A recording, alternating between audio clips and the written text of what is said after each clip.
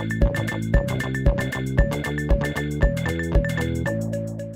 think this Elmo is beautiful. No. Start, swipe, lift. It auto spaces. You don't need to hit the space. This is going to be good, or Just start simple. No need for Rumpelstiltskin. Here, can I ask you a question? Yes. All right, so I'll try. I'm using your mic, trying to talk to it. I noticed it was slower on the phone, obviously. How much processing power do you need? The question was, how much processing power do you need? I'll let Cliff answer that one. The algorithm tunes itself to what the processing speed is, so the average response is about 1/4 of a second. It can cast a big net or a small net in its first pass, but it keeps looking till it finds the word. Do you have the mic? It's been running on 160 All right. So we need mics here, right? Walking mics. Okay, we got one. Jason's got it. Since we've all abandoned our positions here, that must say something about these guys. So far you're not beating Hunt and Peck. How long does it take to get up to speed, would you say? We find users easily hitting 40 words per minute in a couple of days. Okay. So you don't imagine people having swipe classes in swiping classes in high school, right? No, Evan's next. No. We love to have people instantly start with it.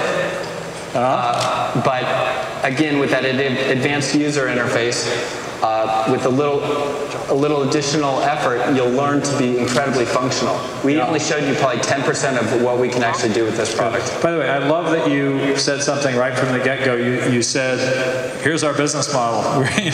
We want to do OEM licensing. It's like, wow, I didn't have to ask. That's great. Yeah, fabulous. So, let's see. All right, I'm going to try it now too. Okay, somebody else get the mic.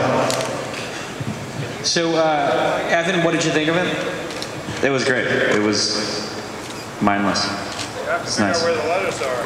Josh, what do you think? I thought it was good.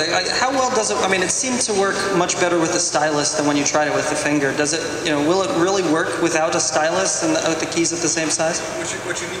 What you need is an appropriate hardware keyboard technology, a hardware touchscreen technology. So a capacitive screen like on the iPhone, it's going to be a nice, light, easy touch and reliable contact, and it'll work super on the right kind of screen. On a screen that's designed for a stylus, of course, it's going to work better with a stylus, but I did show, despite my demo jitters, did work on the phone. And how about for some of the scientific characters or shifting and stuff like that? Because it seems pretty easy when you're typing a simple word, hello, but I noticed when he started going to numbers, that seemed to be a big hurdle, or at least, Josh, it took a couple of seconds for you to adjust. Just the first time it took me a little while to figure out where the toggle was, but it seemed pretty intuitive. I'm shilling for you, I guess. Thanks. Hey, Jason. Yep. I have one question. Hey, Om, how you doing over there?